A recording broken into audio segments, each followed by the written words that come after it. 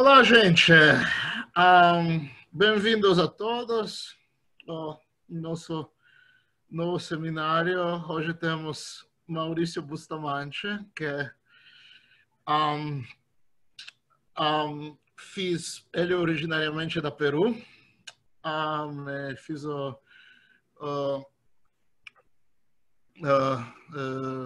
a graduação na Pontifícia Universidade Católica do Peru. Depois ele foi para a Alemanha, para o Würzburg, fiz um postdoc no Ohio State University, no mesmo lugar de Maiclisa, para quem lembra do nosso departamento. Depois fiz um postdoc em Copenhagen e fui contratado como professor no Niels Bohr Institute. Ele está pesquisando a intersecção entre física de partículas e astronomia cosmologia. Ele vai falar disso nesse seminário. Como sempre, por favor, desligue o vídeo, desligue o áudio. Pode ser que se você não desliga, eu vou desligar para vocês. Porque às vezes atrapalha a conexão. Depois do seminário vai ter perguntas. Se você tem uma pergunta urgente, por favor, me escreva no chat. Eu vou admitir sua pergunta. And without further ado, Mauricio. Thank you very much. Thanks, and thank you very much for the invitation, and thank you everybody for being here. Let me share my screen now, and then I'll start. As you heard, if you have any questions, please don't hesitate to ask. Don't wait till the end if it's an urgent one. All right. So what is nature like at its most fundamental level? What are its building blocks? How do they interact? And what are nature's underlying principles, if any? For the better part of the last century, we've given progressively deeper answers to these questions, which lie at the heart of physics and science and human curiosity in general. And we've been successful. Our tools of the trade were and continue to be, and will continue to be in the foreseeable future, particle accelerators of progressively higher energy and luminosity that reveal new particles and new interactions and new underlying symmetries. And we distilled all of that into the standard model. Today, these accelerators keep churning out valuable data and will continue to do so. But so far, they have not provided us with significant evidence for extending our fundamental view of particle physics. Now, guidance to do that, to go beyond the standard model, may exist by observing processes at energies that are higher than the ones we have access to with our accelerators, but we are limited by our technology. Fortunately, nature itself provides a way forward, and it is to complement our own man-made accelerators by cosmic accelerators. And these are violent astrophysical phenomena, like supernovae or supermassive black holes or star mergers that are able to make particles with energies millions of times higher than the LHC. And that includes charged particles, protons and nuclei, which we see as cosmic rays, gamma rays, and particularly neutrinos. And what I'm going to do today here is try to convince you that neutrinos are especially incisive probes of particle physics at the higher energies, and that we can do this already with data today, in spite of several, I should say probably many things that we don't know yet about them, and that the next decade will be probably bringing us even more insights. Okay, so let me be a bit more precise and give you a few reasons why it is interesting to study fundamental physics with high-energy cosmic neutrinos.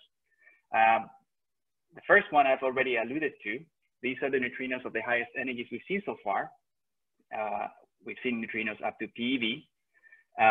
In the same way that building a new accelerator at a higher energy opens up a potential new realm of physics to test, seeing these neutrinos for the first time at these energies also allows us to probe physics at new energy scales. And the second reason is that Mauricio? Go ahead. Your slides haven't been advancing. I don't know if you've been advancing them or not, but we're on your slide, and it's not full screen either.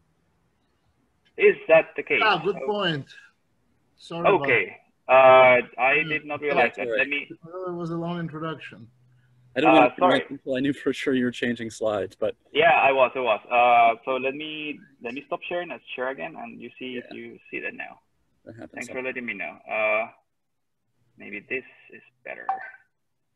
So let me see. Can you actually see this sliding now? We see slide 1 full screen. See it? Oh, yes. Now we do, yeah. You see the LHC. Okay, cool. Yeah, now it's moving. Okay, then can you see this? Yes, it's the atlas. Okay. It's the, Okay, this is the astrophysical source, right? Okay. Yeah, and that's that's an Okay, good. Okay, then I was okay. Let me recap a bit then. I was going to give you 4 reasons why it is interesting, or I should say, particularly interesting to study fundamental physics with high-energy cosmic neutrinos.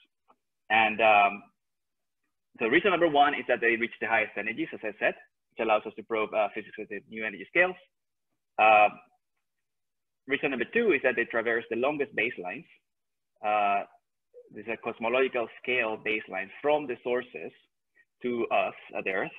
And by that, I mean distances of the order of gigaparsecs. And bear in mind that the observable universe has a size of a few gigaparsecs. So these neutrinos are essentially traversing the size of the observable universe. That means that even if we're looking for tiny effects in an individual basis, these effects can compound and become observable by the time the neutrinos reach Earth, so that we have a chance of observing them. So in a plot of energy in the x-axis and travel distance in the y-axis, our usual suspects are on the bottom left corner. So lower energies and lower travel distances. That include neutrinos, reactor neutrinos, and neutrinos with different baselines, short, long, and atmospheric neutrinos, solar neutrinos, and even supernova neutrinos. In the opposite end, at high energies and high travel distances, there are the high energy neutrinos that IceCube has seen, we'll say more about in a moment, and even higher energy neutrinos reaching energies above 10 to the 17 electron volts, which we haven't seen, but we hope to see in the next decade. So just to confirm, you're now looking at a slide with numbers 1 and 2, right? I'm assuming, yeah. Yeah, we've got the colorful pink and orange on the side. Thanks. I wanted to be absolutely sure. Okay, thanks. All right, so the third reason why neutrinos are especially incisive probes is that they're weakly interacting, which is both a blessing and a curse. And it's a blessing because once they're produced at sources located at cosmological distances, they bring to us information about those high energy processes that gave rise to the neutrinos.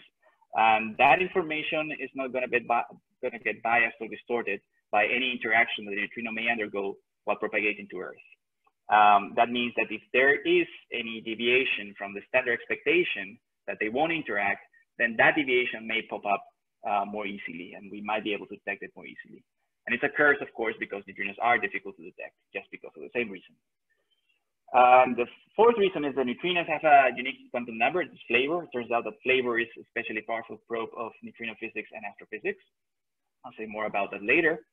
And the fifth reason, which I'm calling always a practical reason, is that testing fundamental physics with high-energy cosmic neutrinos, in a way it comes for free, in the sense that most of the efforts so far dedicated to neutrino physics at these energies has gone to trying to find what the sources are, so the astrophysics side of things. So we can just repurpose that data, use in some cases the same tools, and do particle physics with it.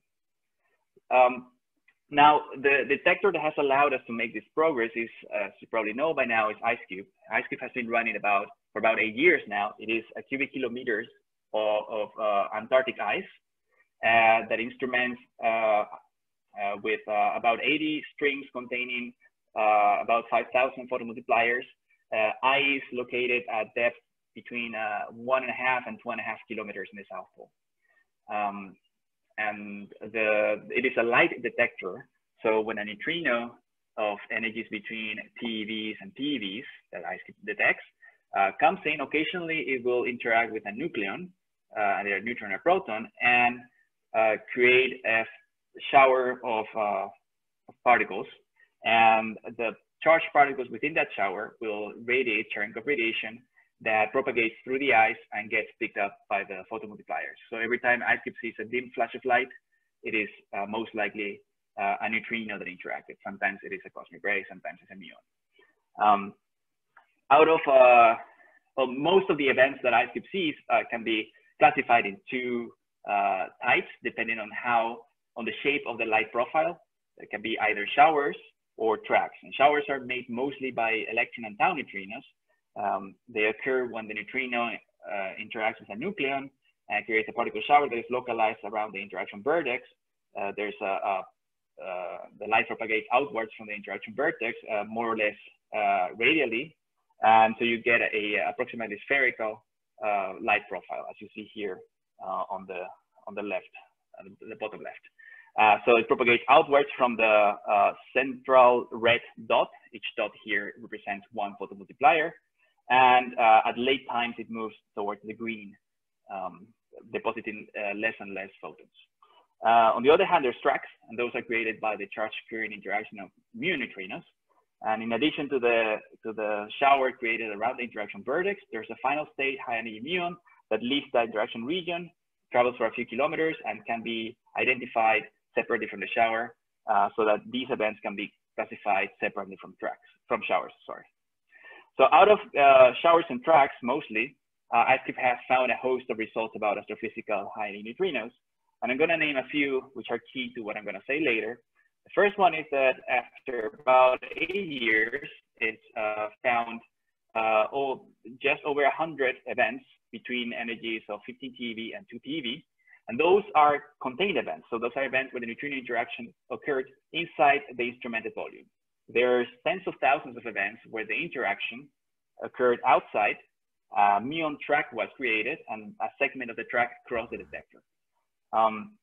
The sample of contained events is the most astrophysically clean one, the one that has the best energy resolution, because you're depositing, in most cases, the full, very large fraction of the neutrino energy inside the detector volume.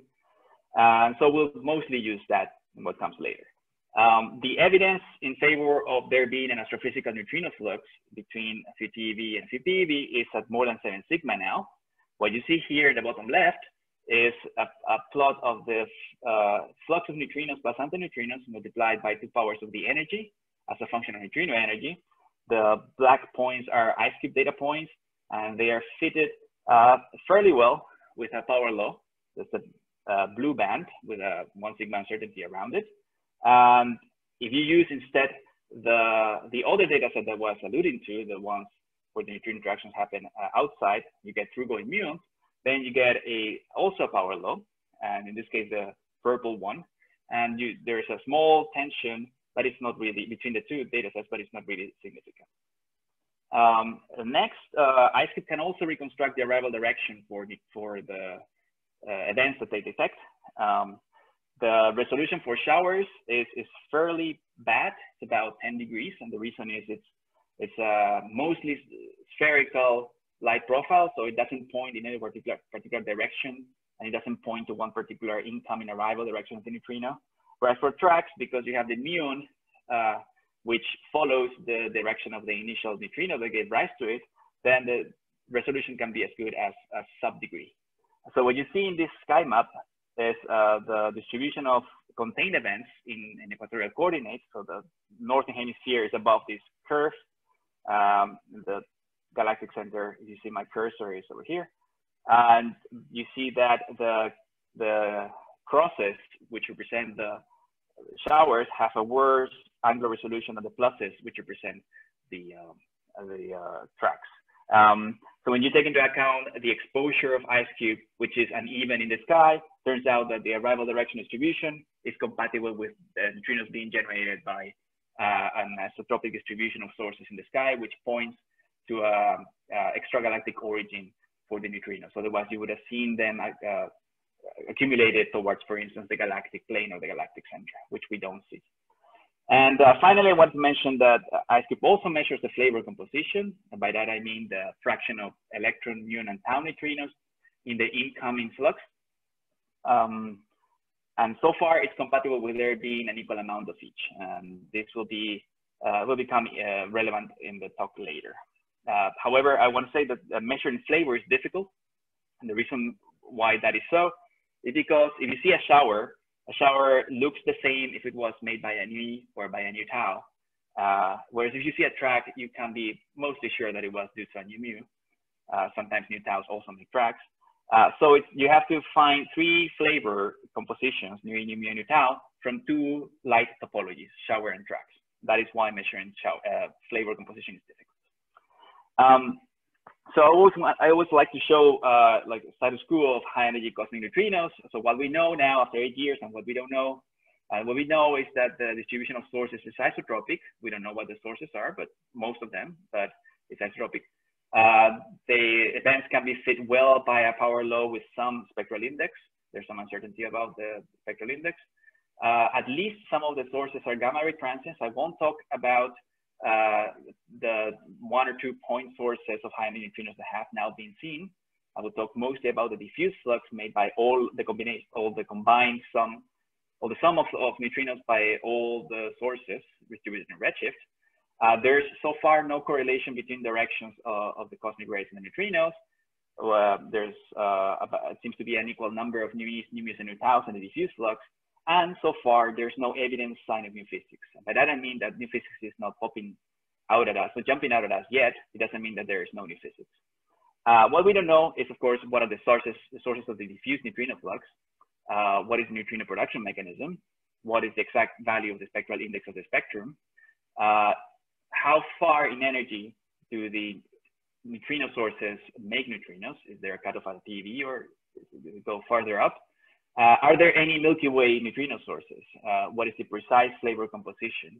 And most importantly for our purposes, is there new physics? And of course, we have theory expectations and there's fast experimental progress to answer all of these questions.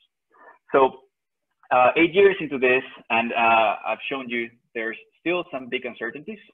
And a question that I think is relevant to us, and you might be thinking about, is in the face of all these astrophysical unknowns, we don't know what the sources are, we don't know what the precise value of the spectrum is, etc. Does it make sense to try to extract fundamental TeV neutrino physics? And my resounding answer is that yes, it does make sense. And not only that, but we can already do it today, but it's hard. And there's no better way to show that showing Rocky suffering from doing something that is actually worth doing. So let me now go more in detail. This is a plot of the non-anthropogenic neutrino fluxes. Again, you see the flux in the y-axis multiplied by 2 powers of the neutrino energy as a function of neutrino energy. And start from the left. At the lowest energies, at about milli-electron volts and less, there's the relic neutrino background, which is abundant, but not yet detected on account of the very small energies that they have. Further up, between MEV and TeV, there's most of the neutrinos that we have seen so far, and these are abundant and detected, at least most of them. In yellow, you see the solar neutrino fluxes. In dark green, you see the flux of neutrinos from the 1 supernova we've seen in neutrinos, 1987A. In softer green, there's the diffuse flux of all supernovae, which we haven't seen so far. We expect to see soon with the upcoming detectors. And then from GeV energies up to TeV energies, there's the atmospheric neutrinos coming from cosmic ray interactions in the upper atmosphere of the Earth. We've seen those plenty. And starting from TeV and all the way to PeV energies, those are the neutrinos that I actually have seen. Those are the data points over here. Down here, there's an upper limit on what the contribution from the galactic neutrino sources could be. By galactic, I mean Milky Way neutrino sources could be. And at even higher energies, between PeV and EeV energies, so 10 to 15 and up in electron volts, those are the cosmogenic neutrinos coming from ultra high energy cosmic ray interactions with a CMB, which we haven't seen on account of that flux being very small, but we hope to see in the upcoming, in the next generation of neutrino detectors in the coming decade. So where do these neutrinos that IceCube is seeing come from? Let me just give you one toy model explanation. And this is my one astrophysics slide. Most astrophysical sources that may make neutrinos will also make cosmic rays and gamma rays. And we believe them to be sources like galactic nuclei or gamma ray bursts that hold a high enough magnetic field that can trap protons and slowly accelerate them by a collision with shocks up to energies of 10 to the 20 or 10 to the 21 electron volts. And they will follow some energy spectrum that goes more or less like the energy to the power of -2, which is what you see there. Many of these sources are also bright in gamma rays. So we know that there's a photon target field there, and that is also modeled usually as a power law with some kink or some break at MEV energies typically. As the protons and the photons interact, about half of the time they do it by generating a delta resonance, slightly higher in mass than a proton, and it's short-lived, so it decays promptly into either a proton and a neutral pion or a neutron and a charged pion. And those decay in turn. So the pi zeros decay in gamma rays, which contribute to the gamma ray emission from these sources. The charged pions decay into neutrinos. In this particular case, you see that you get 2 mu neutrinos for each electron neutrino, and I'm summing neutrinos and antineutrinos because IceCube does not distinguish between them. They make the same light signal, so it's difficult to tell mu from mu bar in IceCube. And finally, the neutrons are able to escape. They're not magnetically confined anymore, so they beta decay into protons outside the sources, and those are the protons that we see as cosmic rays at Earth with energies of 10 to the 20 or so, like I said. Now, this is what people refer to when they talk about the multi-messenger connection. Neutrinos, gamma rays, and cosmic rays are making the same network of processes. And not only that, but their energetics are linked. If we see a PeV neutrino, it means that if it was made by a process like a proton-photon interaction, the proton had an average energy 20 times higher. So you need sources that are able to accelerate protons up to 20 PeV or so. And of course, I'm not mentioning gravitational waves here, but that's actually the fourth element in this picture. All right, so now let's start landing this towards new physics.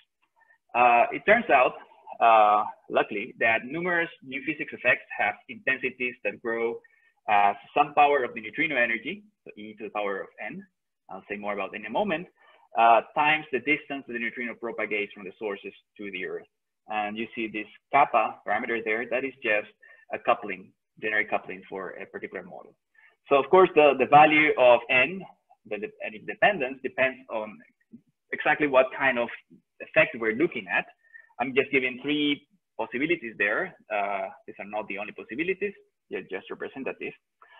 You can, if it goes as 1 over E, it's representative of neutrino decay effects. If it's energy independent, it's some kind of Lorentz violation. If it's energy proportional to the energy, it's a different kind of Lorentz violation.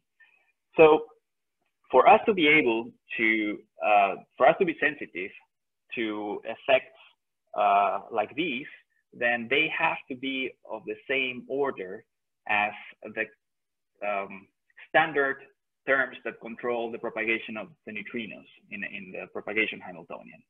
So we equate the standard oscillation Hamiltonian to this new contribution. It turns out that we may gain sensitivity to very small values of the couplings of the order of 10 to the minus 47 by seeing neutrinos of PeV energies that travel distances of gigaparsecs or so. And that is a large improvement over limits that have been set by using atmospheric neutrinos, which have lower energies. You see here that the atmospheric neutrinos placed limits of the order of 10 to the minus 29, 10 to the minus 33, depending on the value of n. And with astrophysical high-energy neutrinos, we can reach couplings of 10 to the minus 47. So several orders of magnitude better. Fundamental physics can be extracted by the imprint that they leave in the 4 main neutrino observables: the spectral shape of the neutrinos, their angular distribution, their flavor composition, and the arrival time. And all of this can be examined in spite of our current poor energy, angular, flavor reconstruction uncertainties, and of course, in spite of astrophysical unknowns. So before moving on and showing you a few specific examples, I want to give you a bird's eye view and a way to classify all the available landscape of new physics models. And to do that, let's pick a few models, some of which you might have personally worked on and or that you might recognize. So there, we can organize them along 2 axes. First axis, we can think about at what stage in the neutrino life they affect the neutrinos. So some of them will act during the production, it means at the sources, at the astrophysical sources themselves. Others will act during the propagation from the sources to the Earth. And those are many of them. Remember that most of the power of using high-energy cosmic neutrinos comes also from the fact that they travel long distances. Yet other models will affect neutrinos at detection. And by that I mean once they reach Earth and interact with the nucleons in the Earth or in the detector itself. And the second axis along which we can organize these models is what observable they affect. So you see here, going from the top left and clockwise, there's the 4 observables that I mentioned earlier: the energy spectrum, the distribution of arrival directions, the flavor composition, and the arrival times. For each one of them, we have a standard expectation. By that I mean an expectation when there's no extra new physics. For the energy spectrum, we expect a power law, as I said earlier. For the distribution of arrival directions, we expect some isotropic distribution, just because they're coming from extragalactic sources that are distributed isotropic in the sky. For the flavor composition, we expect them to be equally distributed in nu E, nu m's, and nu tau's. And for the arrival times, the best way to think about this is that we have a transient astrophysical source, for instance, a flaring blazar that is making neutrinos and gamma rays at the same time and emitting them at the same time. They should also arrive at the Earth more or less at the same time. If we see a delay or a speed up of the neutrinos compared to the photons, that might be a sign of new physics. So each one of these models may affect each one of the observables, or more than one at the same time. And one way to classify them then is to actually point at what they affect. So you see a pretty complicated and pretty rich picture of a representative part of the landscape of new physics.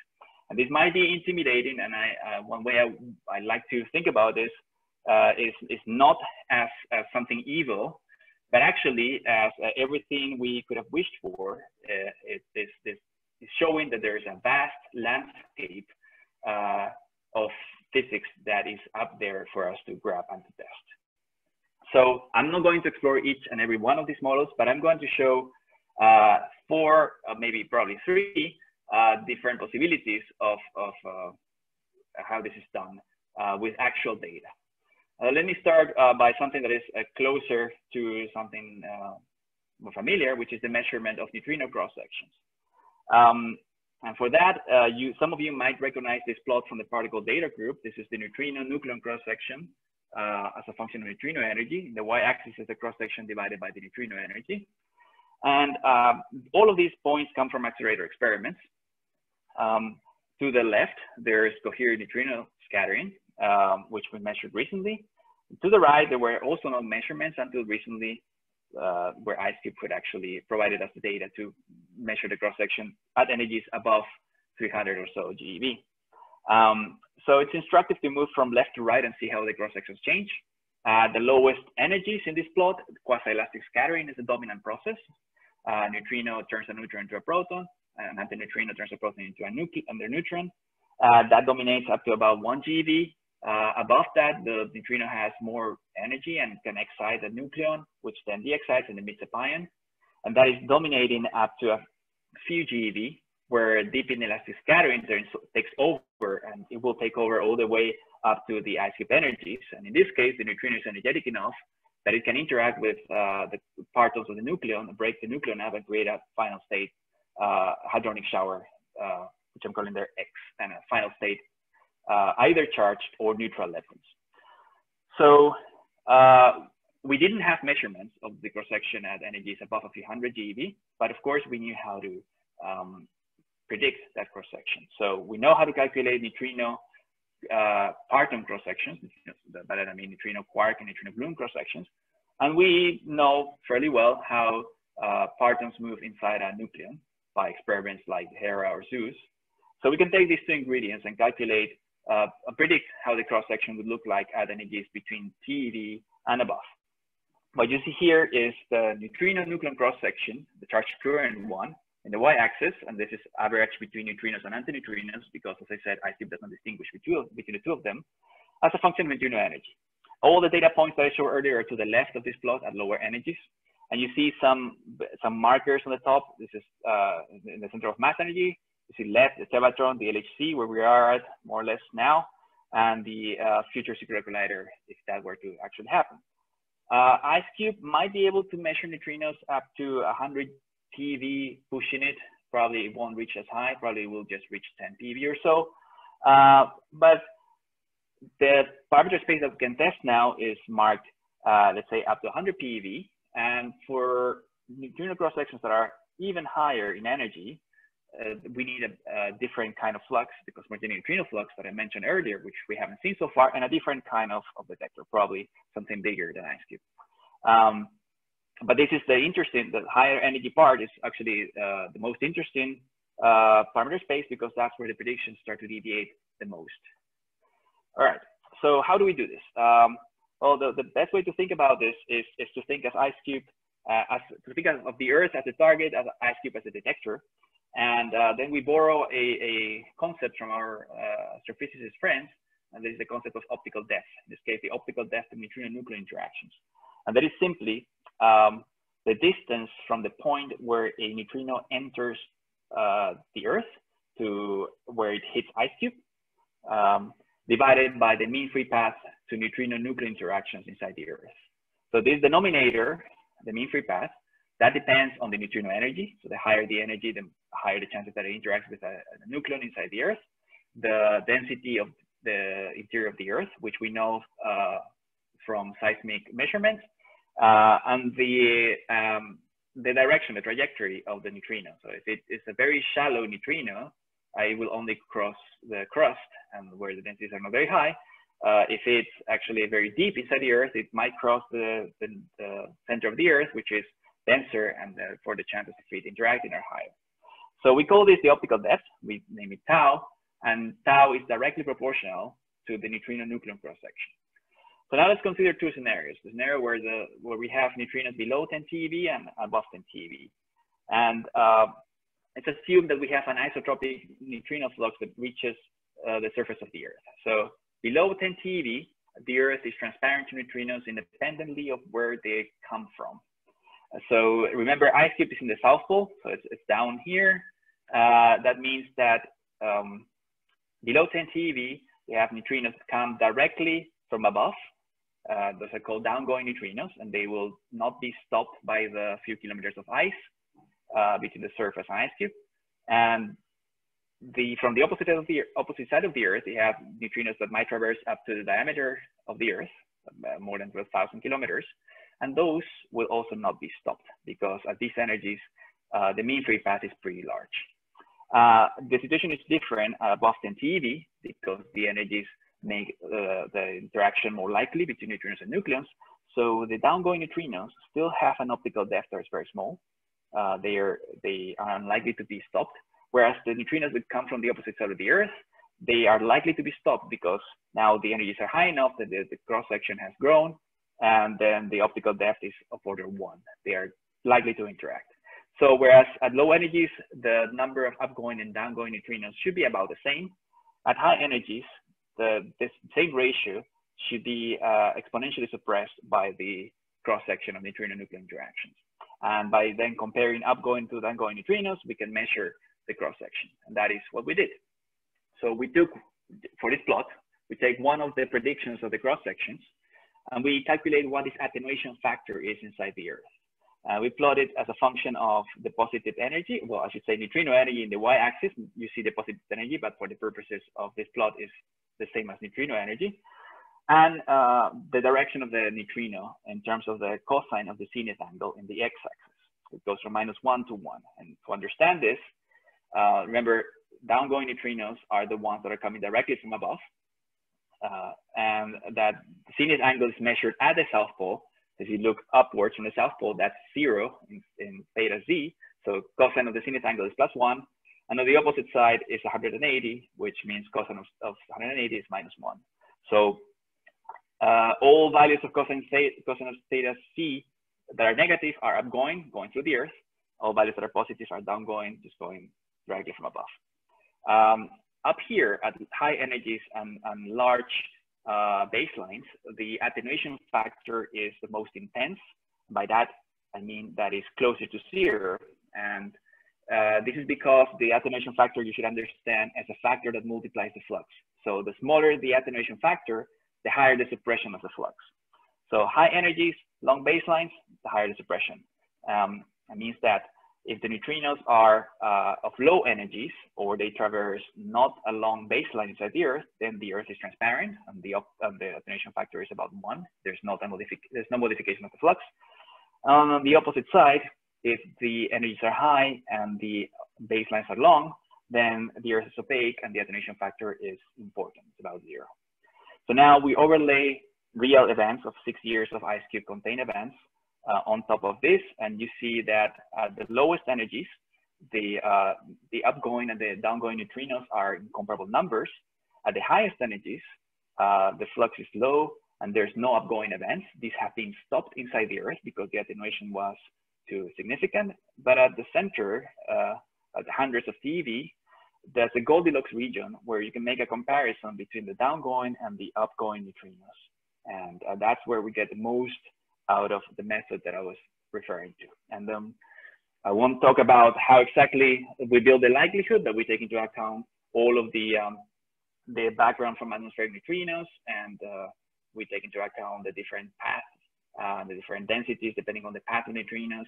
And we extract then the cross-section as a function of energy from that 6-year data set. And that's what you see in this plot. So again, this is the cross-section of neutrinos plus the average of neutrinos and the neutrinos as a function of neutrino energy. You see these 4 points over here. That's the cross-sections that we extracted. The first 3 are actual measurements. The 4th one is an upper limit. And it is compatible with the standard model prediction, which is the orange band over here. Of course, the error bars are high because we're basing this in only about 60 events. 60 showers in the 6-year data sample. So we're limited by statistics. However, it is, as I said, compatible with standard model expectations, and it's also compatible with a different analysis made by IceCube using not contained events, but events that started outside the detector and traversed part of it, the through-going muons, and that is the green band that you see over here.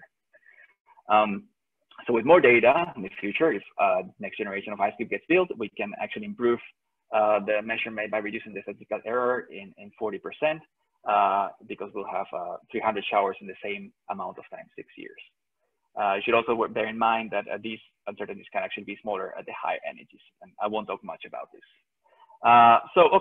So now let's move to something completely different. So now you see how you can extract neutrino-nucleon cross sections, which is fairly close to what we do typically in particle accelerators. But now let's move on to secret neutrino interactions. And I'll say what that means. So the big picture first is that we have astrophysical neutrino sources and the Earth, and they are separated by either kiloparsecs, if these happen to be galactic neutrino sources, of which we know not at these energies, or megaparsec to gigaparsec baselines, if these are extragalactic sources. And in the standard case, neutrinos, once they're produced, just free stream and oscillate, and we'll say more about oscillation in a bit. But in the non-standard case, we could have the high energy astrophysical neutrinos scatter off the, let me say an F here, scatter off the cosmic neutrino background of relic neutrinos of energies of 0.1 milli-electron volts. That can happen multiple times. Each one of these interactions is called a secret neutrino interaction, which is just a fancy name for a beyond standard model neutrino self-interaction. So what happens here is that one of the astrophysical neutrino and the relic neutrino scatter by exchanging a new mediator. In this case, you see a scalar phi, and each time that happens, you can affect the energy spectrum, because the energy of the high-energy astrophysical neutrino gets redistributed into the two final state daughter neutrinos. If the coupling is flavor dependent, it will also affect the flavor composition of the flux. You see that each time it interacts, it will change the trajectory a bit, so it also affects the direction, and also it will affect the distribution of arrival times. It will delay the neutrino compared to a straight line path. So usually these kind of interactions are modeled like the cross section as the resonant cross section is a bright Wigner cross section with two free parameters, a new coupling constant G and new mediator mass M. Of course, there's a resonance energy which depends on the powers of the mediator mass divided by twice the neutrino energy. So just to illustrate what the effect of the secret interactions is on the neutrino flux, you see on the plot the flux at Earth multiplied by 2 powers of the energy as a function of the neutrino energy, and the standard case is the dotted blue line. So if there's no secret interactions, the sources emit the neutrinos and the neutrinos free stream. There's a higher energy cutoff, that's why you see an exponential dampening at the high energies. But then you turn on the secret interactions, and let's forget for a moment that about the reintroduction of the final state neutrinos, which is assume that neutrinos are lost. And that's when you do that, you get a flux that looks like the dashed orange line. There's a dip right here around the resonance energy. In this case, for the parameters for this particular plot, that resonance energy is 500 TeV, so you see a dip. And now let's turn on the regeneration, by that I should say the re-injection of the final state neutrinos. Remember, these final state neutrinos have lower energies because the astrophysical neutrino energy has been now split into the energy of the two final state neutrinos. So there's a pile up at energies below the dip. And that's what you see, this bump over here. And of course, this is for a particular choice of mass and coupling. We don't know a priori what the mass and the coupling are, and that's what we want to find out. And we can do that using IceCube data. Again, let's do that. So this is the same kind of plot, flux in the y-axis, neutrino energy in the x-axis. But now I'm showing 3 different cases of 3 different masses, 4 MeV, a bit more than 14 MeV, and 50 MeV.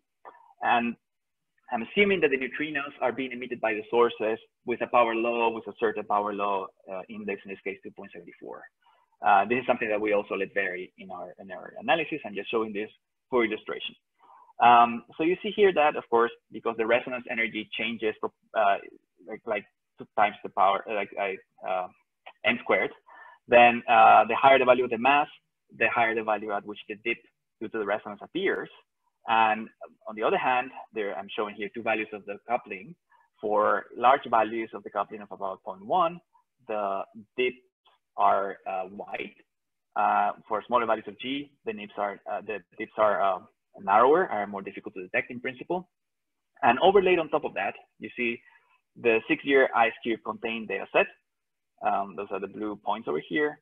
And I want you to focus on this particular one here, which is not a measurement, but rather a upper limit. There is a gap in the event spectrum that will actually affect our results, as I'll show in a moment. Okay, so how do we do this? Just to show you a bit of how we take into account these uncertainties. As I said, we're going to look for these dips in the 6 years of public IceCube data, which contain about 80 events between showers and tracks, distributed into 18 TeV and 2 PeV. For this particular analysis, we assume that the couplings of the new mediator, the phi, are flavor diagonal and they're universal. So all flavors are affected with by the same G. And we do a Bayesian analysis where we vary the mass of the mediator, the coupling, and the shape of the emitted flux, this gamma factor here. We also, of course, take into account atmospheric neutrino uncertainties, atmospheric muon uncertainties. We take into account the propagation of the neutrinos inside the Earth, which is different for different flavors, different for neutrinos and antineutrinos, and different depending on the direction of the neutrinos. And we account for detector uncertainties, especially in the energy resolution and how the neutrino energy translates into an actual observed energy of an event. So we take all of that, do a Bayesian analysis, and unfortunately we find no evidence of, no significant evidence of secret-neutrino interactions in the form of dips in the data. So what you see here is again the IceCube points, and they are fit by the IceCube collaboration themselves. This is a blue band over here. This is just a simple power law fit to the data. This is the 1 sigma uncertainty. Overlaid on top of that is our own fit. The best fit values give a flux that looks like the solid green line, and the 1 sigma uncertainty is the shaded area in green around that, which is perfectly compatible at the 1 sigma level with the IceCube, with IceCube's own fit. Now, I want you to notice the fact that the location of the dip is close to the point where we have no events in the IceCube data set. So it is this gap in the events that is pulling the fit. It's making the dip appear in such a way that is explaining the absence of events. So because we don't have a statistically significant evidence for secret-neutrino interactions, we can place upper limits on the size of the coupling as a function of the neutrino mass. And that is what you see here in red. And of course, there's different probes that have been used to look for secret interactions, including cosmological probes and supernovae, and the case of kaons and the case of mesons. And our own limits are compatible with all of them, but they are produced in a completely independent way. You see here that we're limiting masses of from about 1 MeV to roughly 100 MeV, though the sensitivity degrades significantly towards the higher masses. And also there's a small window here where the limits degrade significantly, and that is the region where the fit becomes better by trying to explain this absence of events in the data. Also, I should say there's an additional limit put with high-energy astrophysical neutrinos, not with the diffuse flux like we did, but with the observation, the first observation of a high-energy neutrino source, this TXS 0506 plus 056. This is a flaring blazar, and by arguments that are similar to ours, you can put such a limit like this one over here, this blue line. All right. So this is what I wanted to say about secret interactions. Let's move over to something, again, completely different. As I said, I'm trying to give you a flavor of the parameter space, and just so happens that the next topic is actually flavor. So again, let's give you the big picture. Again, we have astrophysical neutrino sources that travel for a few gigaparsecs all the way to Earth, and the sources need a certain combination of nu e's, nu mu's, and nu tau's. And along the way, the flavor mixing changes the number of nu e's, nu mu's, and nu tau's, so that the flavor composition, or the fraction of each flavor that reaches the Earth, is different from the one that was emitted. And of course, different processes will give you different flavor ratios. And of course, the flavor mixing itself depends on certain experimental parameters, 3 mixing angles, 1 delta CP phase at least. And those have values that have a certain experimental uncertainty. So that also affects the expectation of the Earth for the flavor composition. Given a certain flavor ratio at the sources, by that I mean given a certain fraction of nu e's, nu mu's, and nu tau's, which I'm calling here Fs, we can calculate the flavor composition at the Earth, which I'm calling here F Earth, if we know how the flavor transition occurs. So this T is the probability of a neutrino born as nu beta to be detected as nu alpha, and alpha and beta can be E, mu, and tau. And this we know how to calculate in the standard oscillation case, but this can also receive contributions from new physics. So if we see a deviation at the flavor composition that we measure at Earth from the standard expectation, then and if it's a precise enough measurement, then we know that this means that there was some sort of new physics in between that affected the flavor transitions. All right. So here the tool that we use the most often to represent flavor composition are these ternary diagrams. And if you haven't seen them before, let me just give you one example of how to read them. So these diagrams assume unitarity. By that I mean that each point that is inside the triangle has coordinates that have to add up to 1. So for this particular plot, this point, we want to find what is the electron flavor. We have to project this point along the tilt of the tilt mark corresponding to electron flavor, and that means that it's 30%. For muon flavor is a horizontal tick mark, and so we project it horizontally, and that is 45%. And the remaining is 1 minus the sum of electron and muon, which has to be 25%. So this point is 0.3, 0.44, 0.45, and 0.25. In the following, I'll show you not only points, but also regions inside the flavor triangles. So in order to think about what new physics can do to flavor, let's think about first what standard expectations are. Let's go back to how neutrinos are produced. So one likely neutrino production mechanism that I was showing you earlier is by the interaction of protons and photons. It can also be protons and protons, and creation of pions that then further decay into neutrinos. So if we allow the full pion decay chain to develop, so the pion decays and also the muon decays, then we get 2 muon neutrinos per each electron neutrino. And we call this a 1 to 2 to 0 or 1/3 to 2/3 to 0 flavor ratio. And we can draw that in a flavored triangle over here. In the standard oscillation case, we know how to compute the expectation of the flavor composition of the Earth. Let's just fix the mixing parameters that control the flavor transition at their best fit values. And it turns out that the 1 to 0 flavor ratio at the source becomes a 1 to 1 to 1 flavor composition at the Earth. That is what I said earlier. We expect there to be equal amount of mu's, and taus.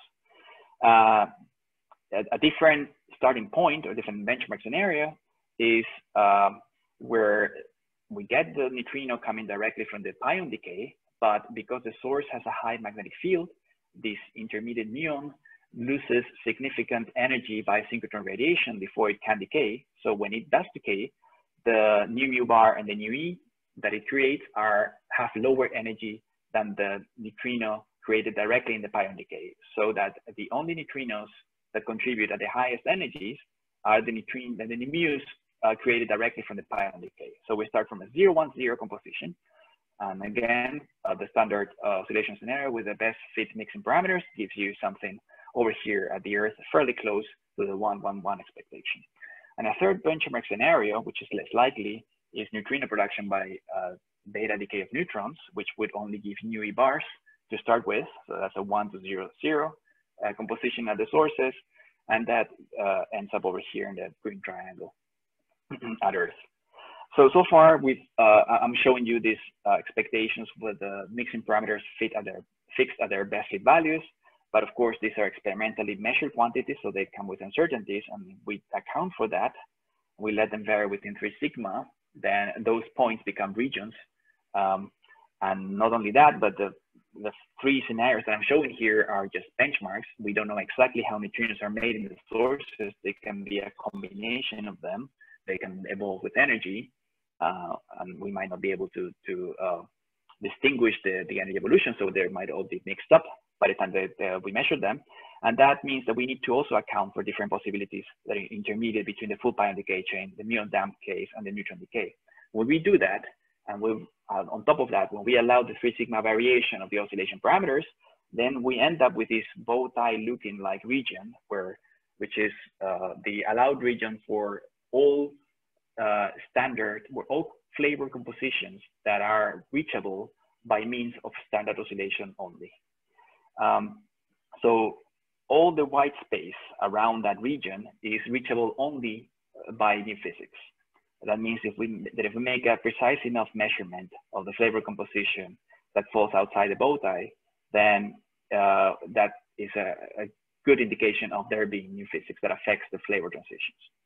Okay, so earlier I said that IceCube can measure flavor, but it's difficult. And the current status, at least officially, is this one. The best fit point is at 50% nu e, 50% nu mu, and no new tau content. This is the X on the right hand axis. There's now indications of there being a new tau in the flux, which moves the best fit points towards the center. But they've only been showing that as preliminary results so far.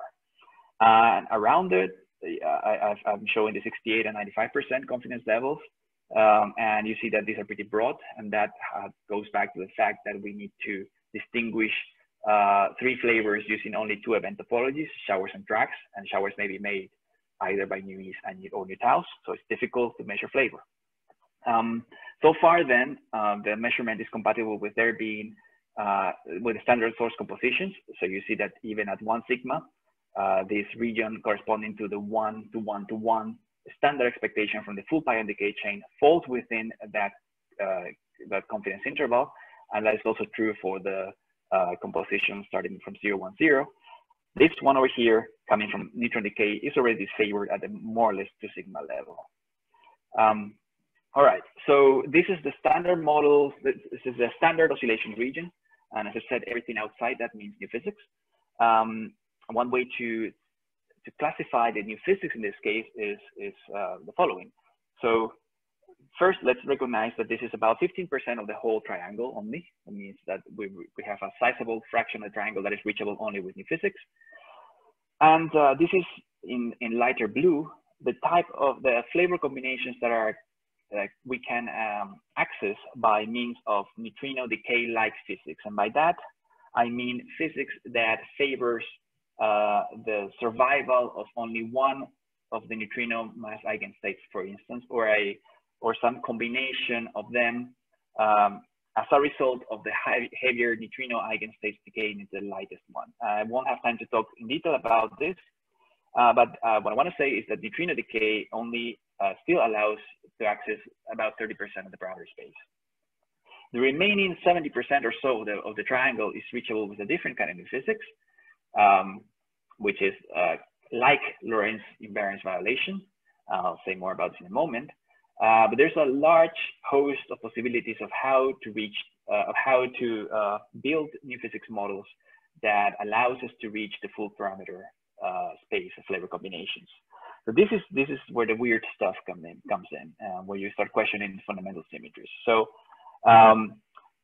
some of the usual models considered that allow us to reach the full triangle include things that can be modeled like high-energy effective field theories, that include violation of Lorentz and CPT invariance, some violation of the equivalence principle, coupling to a gravitational torsion field, RG running of the mixing parameters, and in general, any form of non-unitary neutrino propagation. Active star neutrino mixing also will allow us to reach into the lighter blue region, and any kind of flavor violating new physics like new neutrino electron interactions or secret neutrino interactions themselves can do the same. So I'm not going to have time to go through all of these, but I want to show you the general framework of how to build a high energy effective field theory that can reach the full flavor triangle. Let me get a bit technical for a moment. So the standard oscillation Hamiltonian that controls the flavor change of neutrinos as they propagate is what I'm calling here H standard. It has a 1/E dependence, has a diagonal matrix that has eigenstates equal to the squared mass differences, delta m to 1 squared and delta m to 1 squared, that are measured experimentally in oscillation experiments. And this is written in the mass basis. It gets rotated to flavor basis by means of a 3×3 rotation matrix, the TMNS mixing matrix, parameterized in terms of 3 mixing angles and 1 delta CT phase, which are also measured. So in order to introduce new physics effects, we can make a copy of this standard Hamiltonian, but allow it to have a different energy dependence, e to the power of n. And this is a series over n, so there's multiple contributions, and this is suppressed by some high energy energy scale. The structure is the same. We have a diagonal matrix, but now the entries are unknown. They might have some limits, for instance, coming from atmospheric neutrinos, but they're weak limits. And the rotation matrices have entries that are essentially unknown. So they have mixing angles and phases whose values have not been measured. So we may vary these values of the mixing parameters and set these to saturate the current bounds, the mass eigenstates, and see that, for instance, if we start from the 0, 1, 0 case, remember earlier we explored how this works in the standard case, you would go from here, somewhere close to here. Now, if we allow the mixing parameters of the new physics Hamiltonian contribution to vary wildly, You may end up in the same place as the standard case, so close to the center, but you may also end up anywhere else in this upper triangle in red. You may also even stay over here close to where you started from at the sources. So you may kill oscillations altogether. There's similar conclusions starting from anywhere in any of the two corners, or from the standard the standard full pion decay production scenario. So this is how you get to anywhere in the triangle. Now, unfortunately, I won't have time to talk about neutrino decay, but I want to show you one slide before the end to get you excited about the future. And that is that there's, I think, an exciting decade ahead. So far we've been talking about high energy neutrinos. Those are neutrinos between TeV and a few TeV. Those are the ones that IceCube has seen so far. And they already allow us to test very small couplings for a large range of new physics models. IceCube, and we have Antares, which is equivalent, smaller detector in the Mediterranean, and Baikal in Russia. We will have growing statistics, and we're constantly improving systematics and detection uncertainties. But in the next decade, there is a chance that we detect energies of several orders of magnitude higher energies. So the ultra high energy neutrinos predicted about 50 years ago that come from the ultra high energy cosmic interactions with the CMB photons. And by detecting them with EEV energies, we would reach couplings that are 3 orders of magnitude smaller or so. However, the flux of these neutrinos is small, and we will need more bigger detectors and possibly different detection techniques. Fortunately, there is a large variety of experiments that are either planned or in construction, or at least envisioned, and that includes bigger versions of IceCube, bigger versions of Antares, and of Baikal, but also experiments that use other techniques, not optical detection, but radio detection in the ice or in the atmosphere, and even, like it's Poema, even satellite detection of the fluorescence signal that these neutrinos will leave in the atmosphere. All right, so the future is bright. Now let me just finish. I hope I convinced you that cosmic neutrinos are incisive probes of neutrino physics in the TeV, PeV scale. That we can already do this today in spite of unknowns coming from mostly astrophysics. But because new physics comes in many shapes, remember it can affect any number of observables in different ways, we need to be thorough. And remember that that's why the spider plot is there for, to remind us to be thorough. But the prospects for the coming decade are exciting. We not only have larger statistics and better reconstruction, but we have the chance to reach even higher energies and detect the absolute highest energy neutrinos that we've been able to dream of so far. So I just point you to these 3 references if you want more information about these topics, and I will be happy to answer any question. Thank you. Thank you very much. Any questions?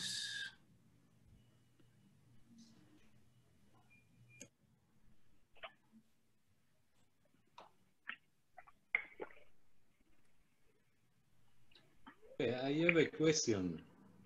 Sure.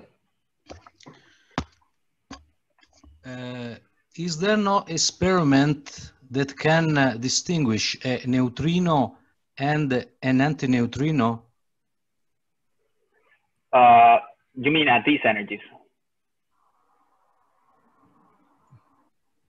Or in general? I'm thinking... In general. Oh, in general, yes, of course.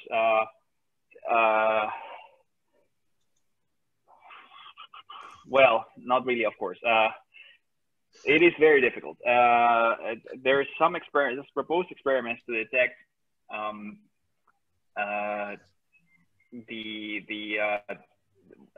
differentiate neutrinos and antineutrinos using a what's it called, magnetized iron calorimeter. So you would have the final state charged leptons would go left or would go right depending on the charge, and that would let you know what the neutrino identity was, whether it was a neutrino or antineutrino. Those have not been built. As far as I know, there's only one, yeah, that there is in planning, as Eno. But I think mostly because experiments work under the assumption of a well-known flux, where you know what the dominant, if neutrinos are dominant or antineutrinos are dominant, they account for contamination of the opposite neutrino that they're looking for, but they don't measure them in event by event basis. They just do it statistically. Okay, thank you. Yep. Orlando, please just unmute yourself. Hi, I want to make a question about this thing of the state interactions of neutrinos. Yeah. Because if you have the assumption, for example, that this cross-section to say of this interaction of this light scalar is very big, this cannot change the neutrino propagation inside the Earth? If they're big enough, they could. In fact, let me just go a bit further. You probably know this already, but if the interactions are significant, they will affect any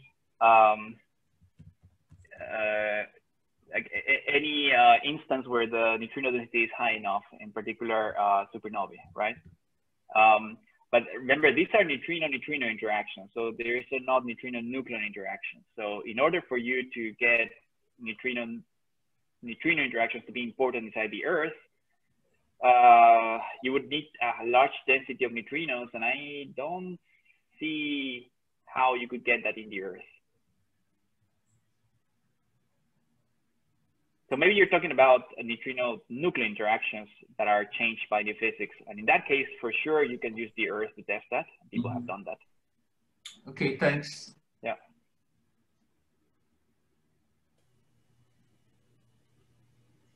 Hi, Peter here. Pedro had a question. Do we expect an energy dependence on neutrino flavor composition in non-standard models? Yes, we actually expect it even in standard models. So you mean in the flavor composition, right? Yeah, energy dependence of neutrino flavor composition. So let me, I'm scrolling to find the right thing that I want to show you. Okay, here it is. At the lower energies, and by that I mean up to 100 TeV and maybe a few hundred TeV, you expect neutrinos to be made by the full pion decay chain. So you expect it to have 2 mu-neutrinos per each electron neutrino made. But if these are indeed sources of neutrinos, then they necessarily need a high magnetic field. And by that I mean that at higher energies, above 1 TeV maybe, then the synchrotron radiation on these magnetic fields of the intermediate becomes important. And then you change the production from 1 to 0 to 0, 1, 0. So you go from here to here. You see a transition in energy. And that doesn't have any new physics, that's just production mechanisms and synchrotron radiation. On top of that, you might have an energy dependence of the flavor composition. And it depends on the model. For instance, neutrino, let me see if I have one here. I do. Let me show you one example. I believe actually, that's not what I want to show you. This one. Okay. So in this case, what we're showing let's focus on the left-hand side plot. This is the flavor ratio at Earth as a function of neutrino energy in a model where neutrinos are allowed to decay. I believe in this case, nu2s and nu3s are allowed to decay into nu1s. And as a result, the flavor composition changes. So you have a transition at some energy of about 10 to the 5.5 in this particular case, GeV. You see a certain spectral swap due to the neutrino decay. So you can have neutrino model, new physics models where the flavor composition changes as a function of energy, for sure.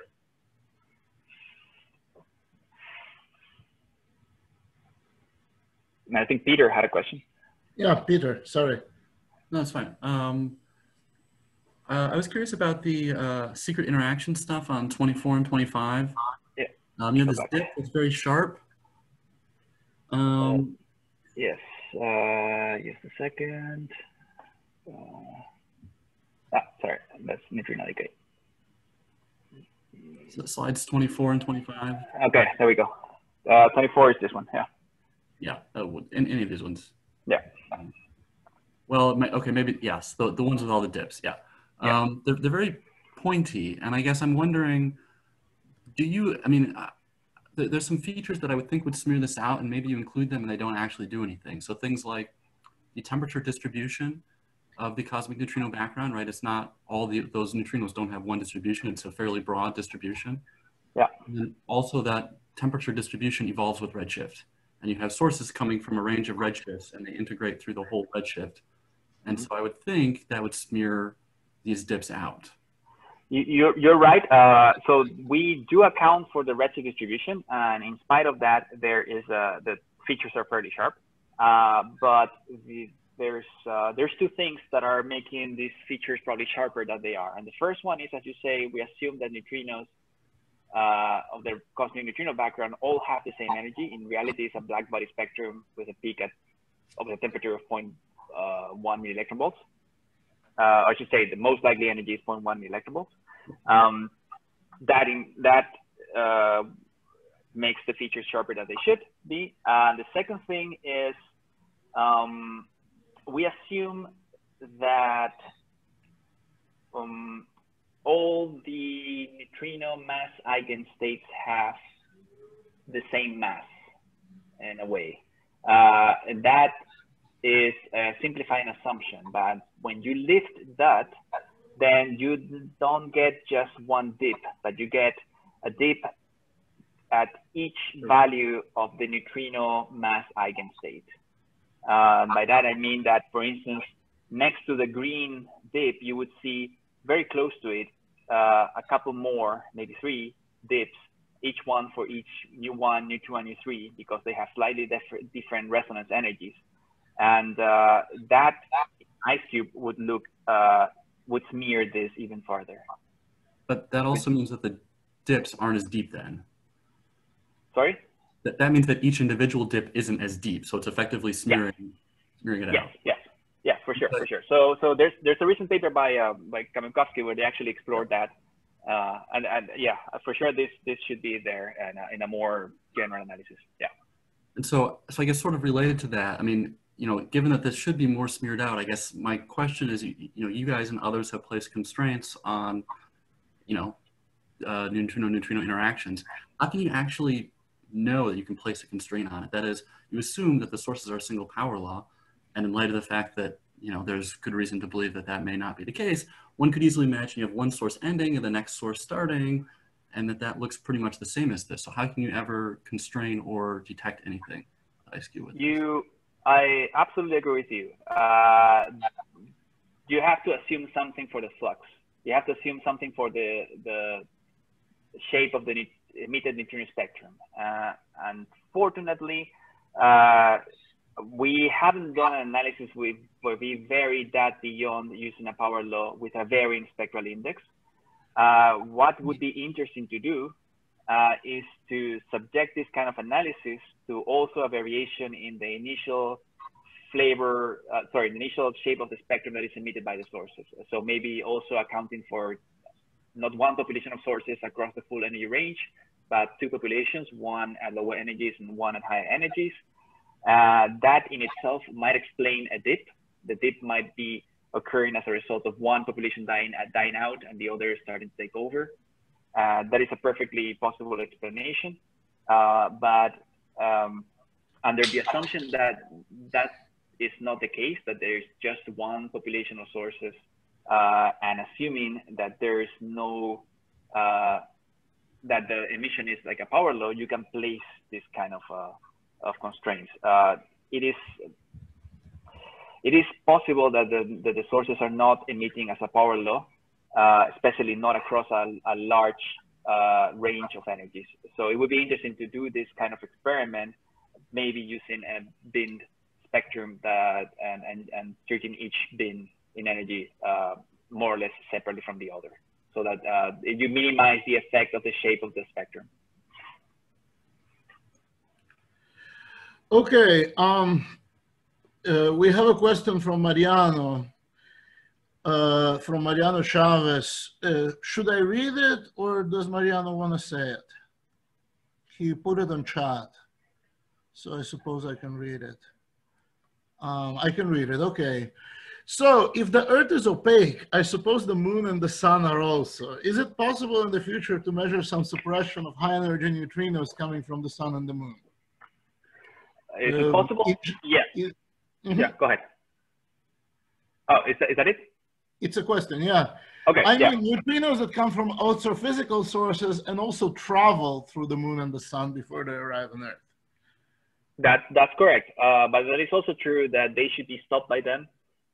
But again, well, there's two effects here. The first one is that you need a very good angular resolution to actually distinguish the moon from everything else. We don't quite have that. Maybe we're at the level where we're starting to have that. Neon Trax has a sub-degree resolution. The moon is about a degree in the sky.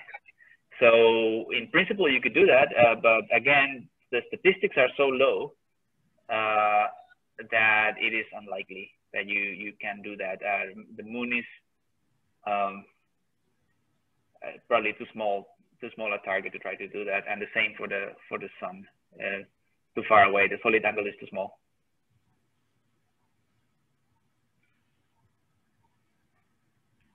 Further questions? If not, thank you very, very much. Thank you. Obrigado para todos para atender.